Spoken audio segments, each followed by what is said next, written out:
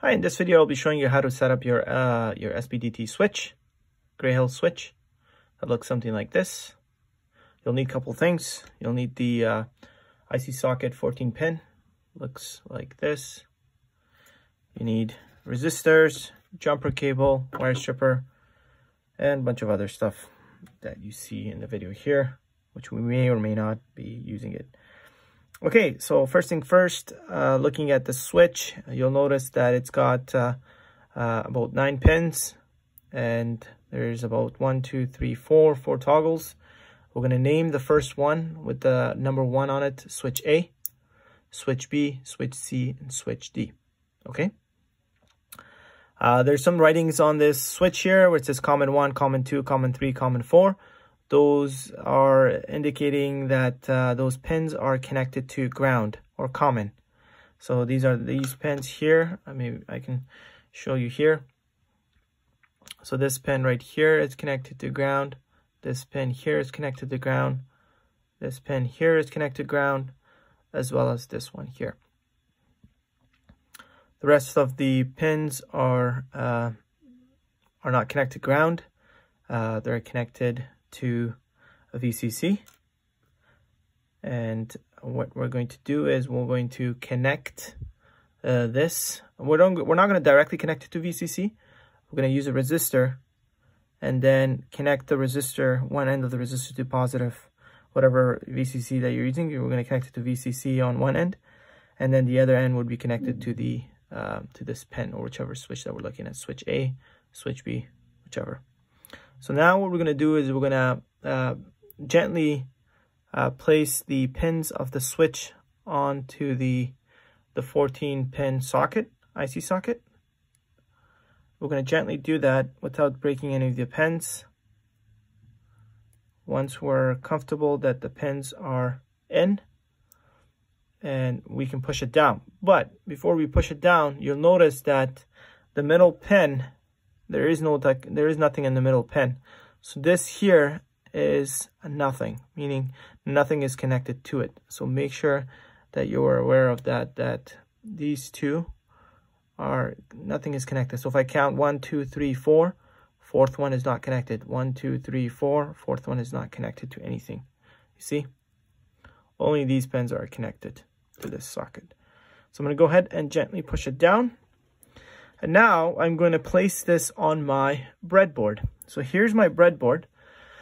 I've already set up my LM7805. If you don't know how to set this up, you can check out video I made on how to set up the LM7805 voltage regulator. So now what we're going to do is we're going to place this switch, this pin that's here, this one, we're going to place it in row 15, column F. Okay, so you want to place it like this across this valley here. You cannot place it like this. This is wrong. If you place it like this is wrong because you're shorting it. You want to place it across this valley here, and once you've placed it, you push it in and make sure that it's in. So now it's secure. If you don't use the socket and you just place it directly onto the breadboard, there's a chance that the leads are not touching the metal inside the breadboard. So use the 14 pin socket to place your switch on it. So this way you can place it on your you can put it on your breadboard. Okay. All right. Now that I've done this, now what we're going to do is we're going to connect the ground pins, or the ground, the C1, C2, C3, and C4. And I've already mentioned that C1 and C2 and C4 are the middle pins here, right? In this case here. So if we're looking at the very first one is connected to row 15.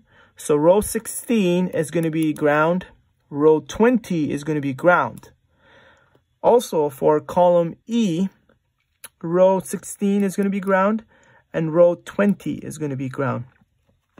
So what I'm going to do is I'm going to grab a jumper wire, and I'm going to connect the row 16 to ground. Okay, you can tell row 16 is connected to ground. And I'm going to do the same thing for row 20. Connect it to ground. I'm going to flip my breadboard here. I want to connect row 16 to ground. Row 16, let me go ahead and find that. Row 16 to ground. Okay. And then one more, which is row 20, is going to be connected to ground. Okay, so once I've done that, I know that I have successfully placed all my jumper wire, and my commons are all connected to ground. So that's good. You'll notice that my negative rail for this one is not connected. We'll connect that later. Actually, I can connect it right now. Let me just get a piece of wire here.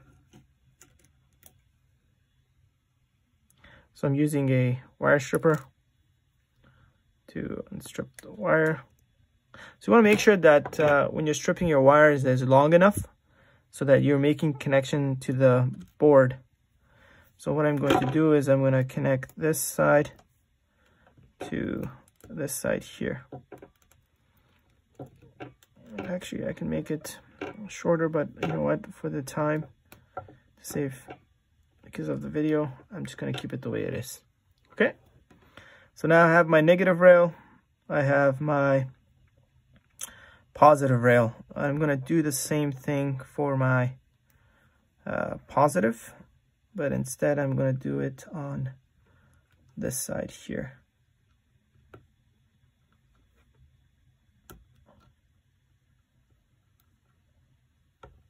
Okay. All right. Some people, they don't like to use both rails at the same time, so they just keep one side negative and the one side positive. But in this case, since I'm just demonstrating, I'm just going to connect both rails. Okay. All right, so now that we've done that, the next thing we're going to do is we're going to connect our resistors. So these resistors are going to be placed in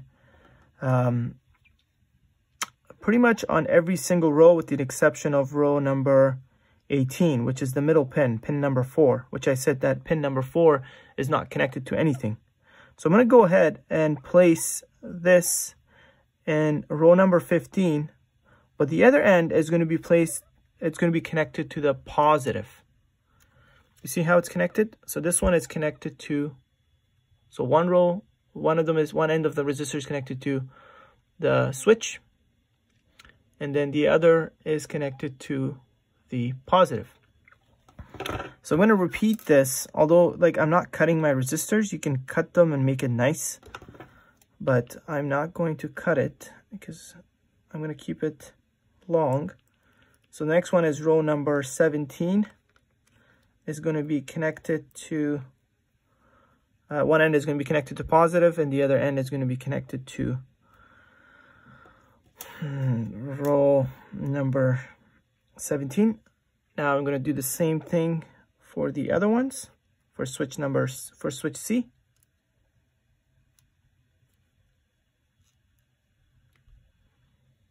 And I'm going to do the same thing for switch D.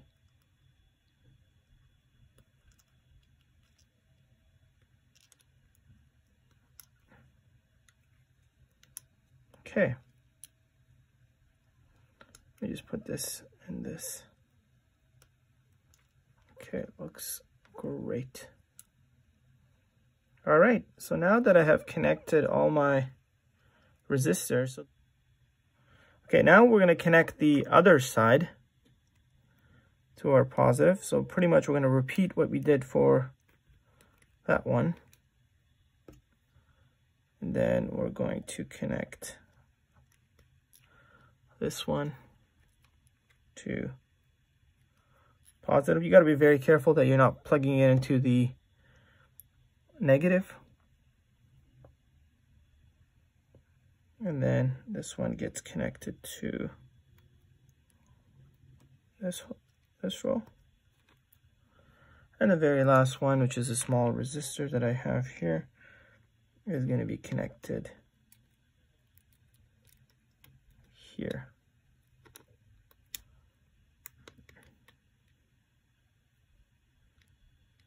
Okay.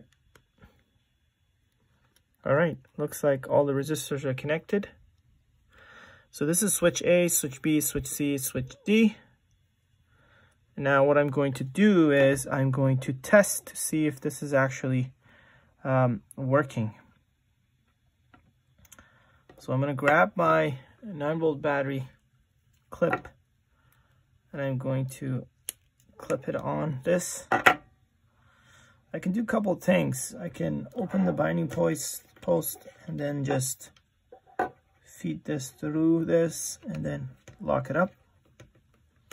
That's one thing. And then I can do the same thing for the positive.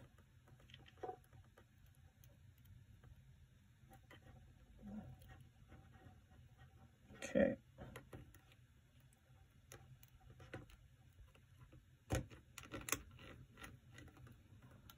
Okay. All right, so it looks like my circuit is connected, but I want to make sure that the circuit is working, that everything is connected properly, right? So I'm going to go ahead and turn this to voltage. Make sure that this is connected to common, this one is connected to voltage. And I'm going to test to see if I'm actually getting 5 volts. Okay, so it looks like that I'm not getting 5 volts. Now, what I'm going to do is I'm going to check my 9 volt to see if I'm getting 9 volts. And looks like my 9-volt battery is not 9 volts anymore. It's 1.036. So I'll probably need a new 9-volt battery.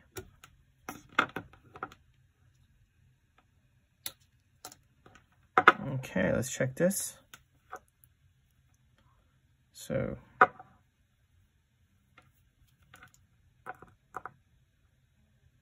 yeah, so it's got about 1.5 volts. Looks like I need a new battery.